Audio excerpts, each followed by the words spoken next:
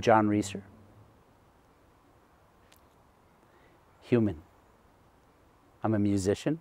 I play saxophone. My father has influenced me so much in my worldview, my reality view.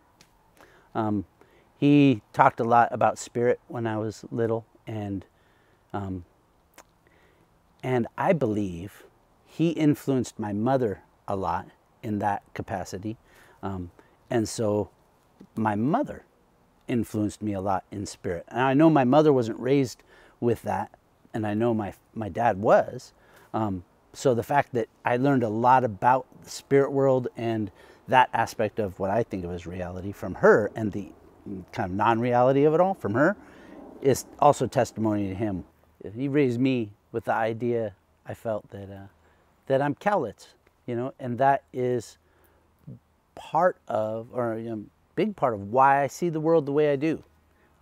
That's a familial thing. You know, I've learned it from him. He learned it from his mother.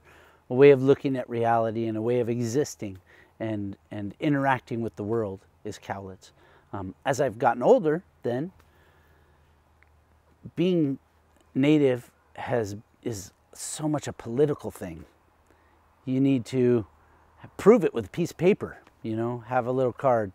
But none of that changes who I am and how I look at the world. And as years have gone by, he's done a bunch of research and said, oh, our family's Cowlitz, but by way of this tribe.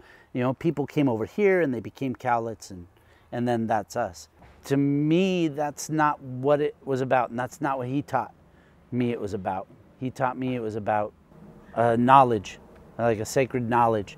I have knowledge of things that's what makes me Indian. And as I raise my daughter, I do the same thing. Teach her the same things. You know, I want her to know who she is by way of her connection to reality or non-reality. And it's not about being able to prove it with a card.